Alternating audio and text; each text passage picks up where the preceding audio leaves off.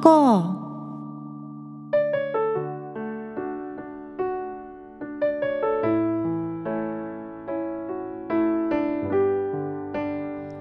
皆さんこんにちは。안녕하세요。風花です。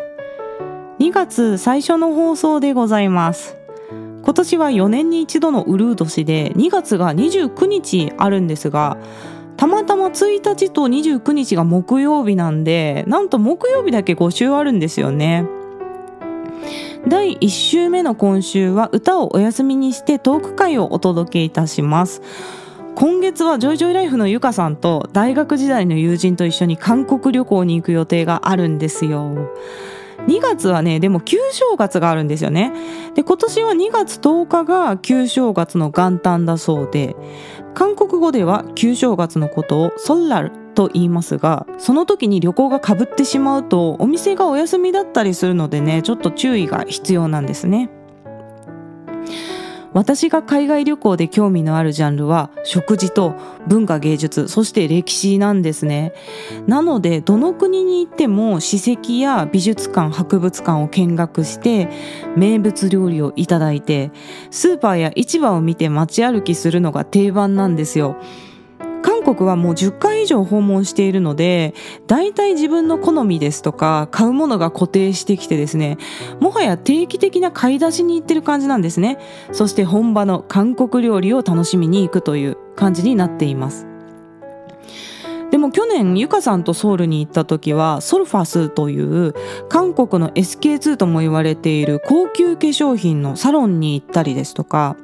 ドラッグストアやフェイスパックのお店を巡ったりとですね、自分では行かないようなお店にたくさん行ったんですね。そして韓国の新しい魅力を知るきっかけにもなりました。今回は大学時代の同級生と一緒に女子旅するということで、また自分の世界が広がるかもしれないですよね。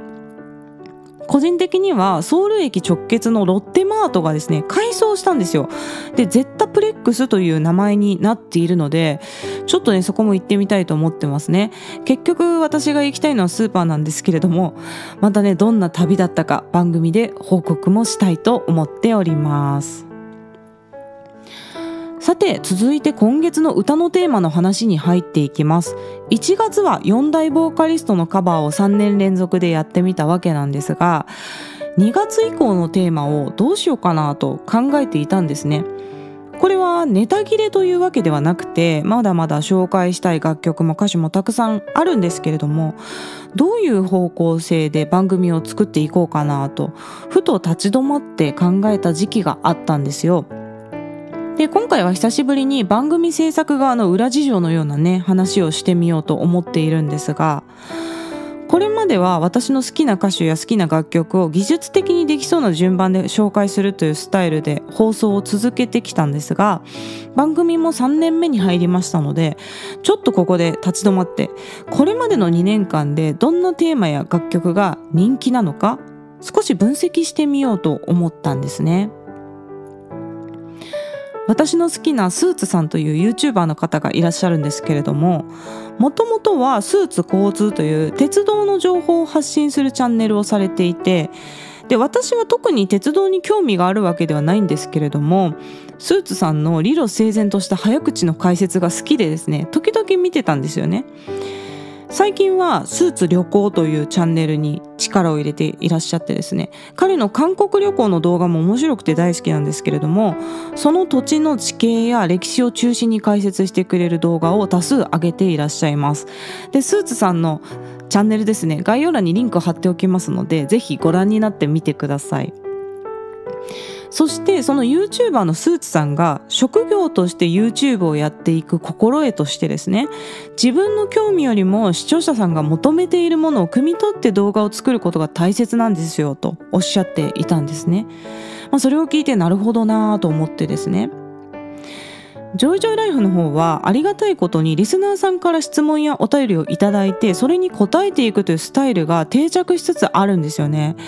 なので自然とリスナーさんの要望に応える形になってるんですよ。で、あとちょっとぶっちゃけた話をしますと、自分が10年以上医師として働いてきた経験から、ある程度求められてる医師像というか、世の中の意思としてあるべき常識的な範囲っていうのが想像できるっていう面もあるんですよね。なので、人生経験がそのまま番組作りにも生きている感じがあるんですよ。一方でこの番組韓バラを聴こうの方はですね、全く素人の状態から私が音源制作を始めて、技術的にも未熟な面がありつつやっているので、どうしてもね制作サイドの私の事情を優先せざるを得ないという感じだったんですね。で、以前に修行のつもりでとにかく100曲カバーを目標にしていたということをお話ししたんですけれども、最初の2年間本当にずっと作り続けるということにだけ集中していた感じだったんですよ。コンテンツを出し続けていけば徐々にリスナーさんの規模やチャンネル登録者って増えていくものなんですけれどね、実は去年のとある月に毎週放送を続けているのにもかかわらずリスナーさんの数が減っていくという状況を経験していました。頑張って毎週更新しているのに結果がマイナスという時期があったんですよね。ただその期間に出したポッドキャストも一部のリスナーさんからは高評価をいただいていたので、クオリティが低かったわけではないと思うんですけれども、なんで結果がマイナスなんだろうと考えていた時に、ふと先ほどのね YouTuber のスーツさんの言葉を思い出したんですよね。きっとリスナーさんが求めてるものにちょっとテーマが合ってなかったのかもしれないなと思ってですね、もちろん自分のやりたいことをやるというのは大切な軸なんですけれども、そればっかりになってもいけないんだろうなと思ったんですね。リスナーさんあってこその番組なので、まずどんなテーマや歌手の楽曲が人気なのか、これまで2年間の傾向を分析してみるということにしました。YouTube 界隈では過去に人気があった企画をもう一度やることをこするって言うんですけれども、私もねポッドキャストでこれをやってみようと思ったんですね。で、今年の2月3月は過去2年間で人気のあった歌手の楽曲を、また新しい曲ですけど、それを中心に紹介していきたいと思っております。で、ポッドキャストと YouTube で多少結果にばらつきがあってですね、1ヶ月では終わらなそうなので、3月も続けて2ヶ月分のテーマとする予定でいます。では続いてですね、ポッドキャストと YouTube のリスナーさんの特徴ですとか人気のあるエピソードなどをね紹介していきたいと思います。新しくこの番組を聞き始めていただいた方にはですね、人気のあるエピソードの参考にしていただけるかと思います。まずリスナーさんの構成なんですけれども、ポッドキャストのリスナーさんは女性が7割男性が3割に対して、 YouTube の視聴者さんはね真逆なんですよね。男性8割女性2割なんですよ。ただ YouTube の方はカラオケ音源を出してますので、私が男性歌手の曲を多くカバーしてるので、その男性歌手のカラオケ音源から男性がたくさんフォローしてくれてるのかもしれないんですね。で、年代はどちらも30代以上が多いです。これは2000年代初頭の楽曲をカバーすることが多いので、きっとね懐かしい気持ちで聴いてくださる方が多いのかなと想像していますね。ポッドキャストで人気のエピソードはまずドラマの OST です。で、特にねトッケビはジョイジョイライフでも未だに一番人気の回なんですけれども、カンバラでもねちょっとトッケビが人気だったんでやってみたら、こちらも人気がありますね。で、特にトッケビの OST を紹介する回、それから OST をカバーした回というのは大変人気があります。そしてイテウォンクラスの OST の回、あとパクヨシンさんの雪の花、それから賢い医師生活の OST シリーズも全体的に人気が高いですね。1年目にはちょっと懐かしい韓国ドラマの OST をカバーするというシリーズをやったんですけれども、美しき日々の OST メドレーが人気で、実はですねこのエピソードから番組を見つけて聞くようになってくださった方が一番多いという結果が出ております。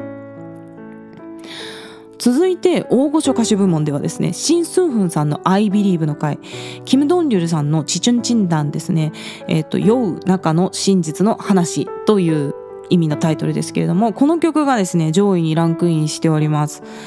で、全体を通してソン・シギョンさん、キム・ボムツさんの楽曲はやはりねバラード歌手ということで非常に人気も高いですね。